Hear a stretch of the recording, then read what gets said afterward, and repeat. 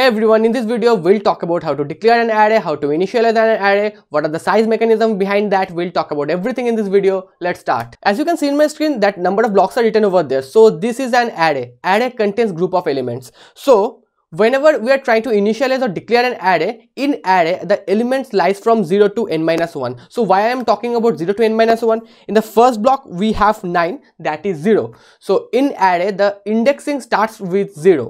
So in the 0th position we have 9, in the first position we have 19, in the second position we have 29, in the third position we have 39, 49, 59, 69 and 79. So the size of the array is 8. So we can denote the size as n. So we can write that n equals to 8. So this is the size of the array and the indexes start with 0. So the first index is 0, the second index is 1, 2, 3, 4, 5, 6 and 7. So the last index of the array will be n-1. So what is the value of n over here? That is 8. So n-1 will be 7. So in the 7th position we have 79. The first index is 0 and the last index is 7. The value of n is 8. 8 minus 1 equals to 7. So this is the mechanism of the array indexing. Now we'll talk about how to declare an array. So whenever you are trying to declare an array, you have to mention the size because our array is a static memory. So once you declare that, you can't deallocate that memory. I'm not talking about malloc, that's a different thing. But whenever you are trying to declare an array like this, int arr5, you can't deallocate that. So this is the first rule of array. You can't deallocate the memory. So whenever you are trying to declare an array, at first what you have to do, you have to declare a data type. So the data type of this array is int.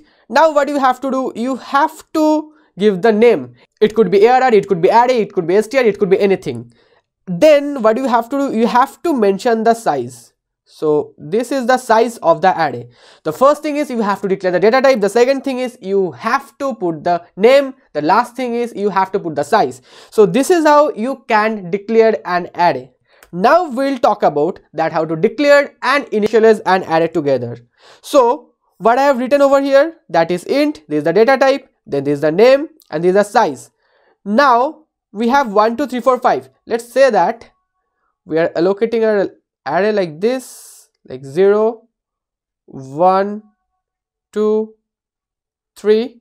The last index will be 4. So why I am saying 4, the size of the array is 5. So the last index will be 5 minus 1, so 4. So 5 is n.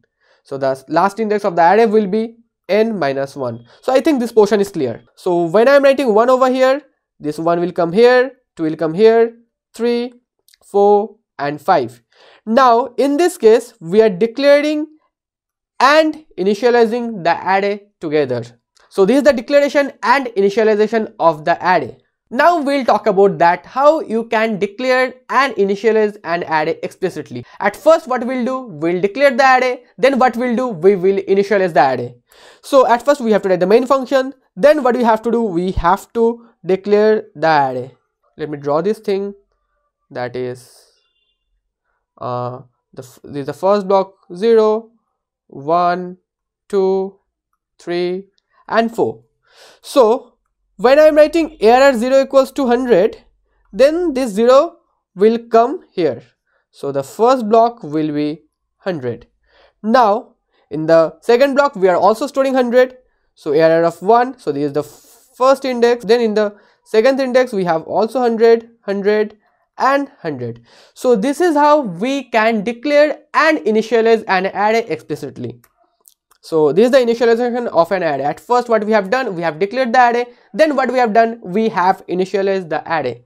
As I have discussed earlier that at first we'll discuss about the topic, then we'll go for the algorithm, then we'll go for the pseudocode and dry run, and at last we'll compile the code. Now what we'll do, we'll compile the same code. At first we have declared the header file, then we have written the main function, then we have declared an array of size 5. Now what we have done, in the 0th position we have stored 100. So for the best practice we'll put one \t over here and \n over here. So let me copy this thing, yeah, and this thing,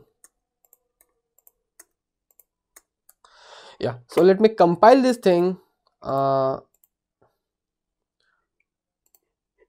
So we have got the output. In the 0th index we have 100, in the first index we have 200, in the second index we have 300, in the third index we have 400, and in the last index we have 500. So the last index is 4 because the size of array is 5, so the last index will be 5 minus 1. So I hope these portions are clear. So in this video we have discussed about that, how to declare an array, how to initialize an array, how to do the things together, and what is the science mechanism behind that, and we have also done the hands-on. In the next video we'll do the traversal. See you in the next video.